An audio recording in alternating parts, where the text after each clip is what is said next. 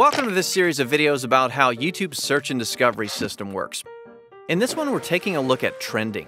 The trending feed is a list of what videos are new and popular, specific to a viewer's country. Some trends are predictable, like a movie trailer or a new song from a popular artist. But others can be completely surprising.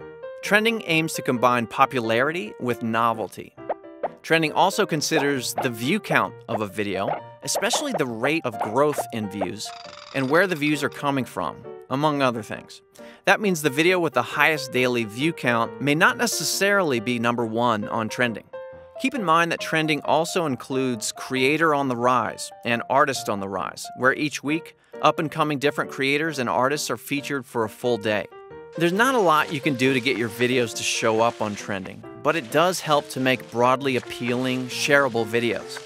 If you want to make it on the rise, it helps to have strong channel growth and momentum. That's the story on the Trending tab, but what about subscribers and the Subscriptions tab?